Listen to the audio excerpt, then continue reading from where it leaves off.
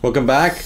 I'm still in Stamford, Connecticut, but I am about to leave tomorrow, which is good because I am bored out of my brain. Like, you know, normally when you're bored, you do something random, like you go and clean your house or something like that. But in a hotel, you have people doing that for you, so it's not even worth it.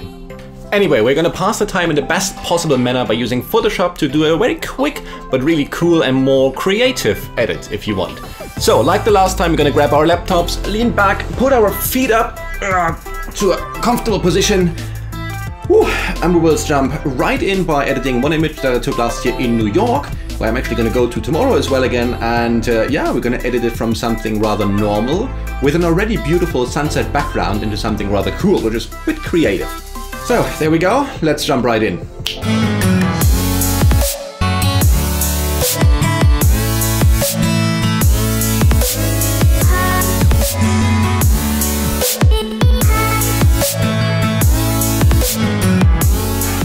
Awesome, here we go. So we have this scenery here from these couple of buildings, yeah, skyscrapers kind of grouped together, which is awesome.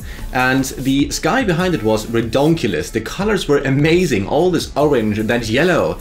And when I saw that, I had an idea straight away. I wanted to have some sort of a glowing bubble around these main buildings, as you have seen in the final version before now. So it's going to be incredibly fast and easy to actually do that. And if you like these kind of creative edits, you'll be amazed by how easy it can actually be. Now, you do require some basic knowledge of Photoshop. If you don't have it, I'm going to link some stuff down there in the description to get you started. But otherwise, it's going to be quick and easy. Let's do it. There are essentially just two things we have to work with here. One is the brightness and the other one is the saturation or the color. So we're going to start out by creating a hue saturation layer just on the right hand side right here. And I'm going to pump up and I'm going to look towards the sky. I'm going to pump up the saturation like a madman to, let's see, something like that. I think that's going to look awesome. Let's do that. Let's make that smaller. So now, of course, we have increased the saturation everywhere, which is not really what we want. So I'm going to make sure we're going to make it so that it's more or less like a, how do you say, like a circle around the buildings. So for that, I'm going to hit M on my keyboard for my marquee tool. Double check in the top left-hand corner that I have my circular marquee tool or my elliptical marquee tool. And I'm going to draw a circle where I want the saturation adjustment to be visible. So I'm just going to draw that circle, drag it into the middle, and don't worry, you can always resize that stuff later. Once I have my selection here with the layer mask of my hue saturation layer selected, I'm going to hit Shift and Backspace on the keyboard. I'm going to tell the software, yes please, fill the layer mask with black. I'm going to hit Command and D to deselect that, and now I have this funny looking weird blob in the center of my image, which also controversially, everything else around that blob is now beautifully strongly colored, and the middle thing is not. Which also looks kind of cool, but it's not what we're going to do today. So what I'm going to do is with the layer mask selected, hit Command or Control and I on your keyboard. Command and I on your keyboard to invert that layer mask. So now the color correction or the color increase is now only in that bubble that we had selected before. And with that, I'm going to go to Filter, Blur, and Gaussian Blur. Here we go. And we're going to give it a nice fat blur of something like, whatever, 365.1 pixels. Sounds absolutely right to me. Cool. Now I have that. So now we have this color increase in this area right here. So now from there, I want to work on the lighting situation. So I'm going to create a curve adjustment layer. I'm just going to bring that curve adjustment down, and I'm only looking at the edges of my image. There's also some dust speckles somewhere up there. This is cool. That's cool. No worries. Okay, so I'm going to drag that down to, let's say, something like that for now. Like, we can always change anything later if we want to. So, see, I want the reduced brightness only to be outside of the bubble that we had just colored. And if you look in the lower right-hand corner, we have already a layer mask that is sort of defining these areas. So what we can do is just, I'm going to hold Alt on my keyboard and drag and drop the layer mask onto my new layer and hit Enter. So now it's going to take that layer mask, copy it over to the new layer.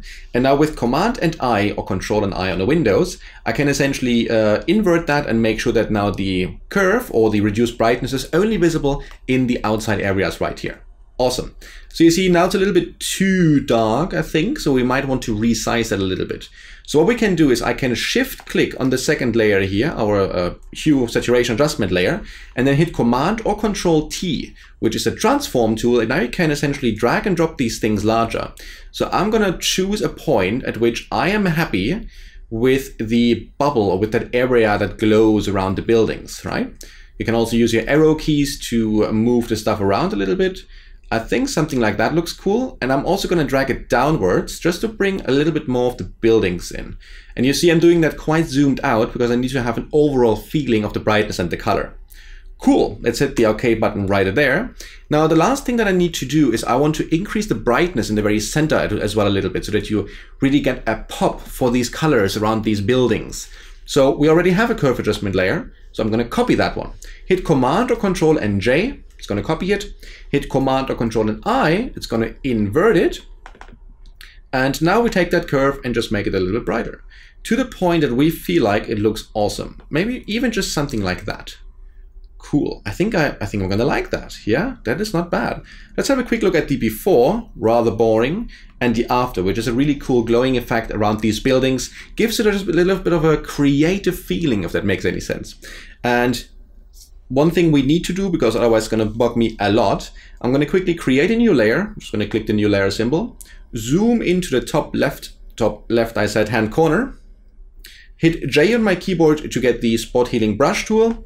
I'm just going to get rid of that blob here, because otherwise I'm going to go insane. Blob, go away. Oh, also we have a lot of noise. We could fix that. You know what, why wouldn't we?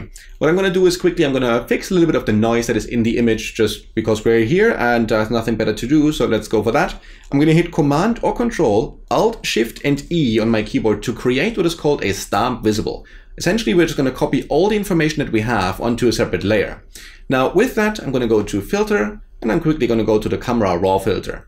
There are many ways of reducing noise in images. In this one, I don't mind it too much, so I'm just going to reduce a little bit of it by going here onto the Detail tab and then increasing the luminance noise reduction. So let's see if that's to a point where we like it. We're 100% zoomed in, so let's go a little bit higher. Something like that. I think I can live with this. Hit the OK button. Cool. Now, theoretically, you want to pop a layer mask on that, hide the whole thing by hitting Command or Control I, and now just paint in with a white brush where you want the noise reduction to happen in the sky. So that's something that you can take your time for because there's, you know, no rush or no need to do that now right away.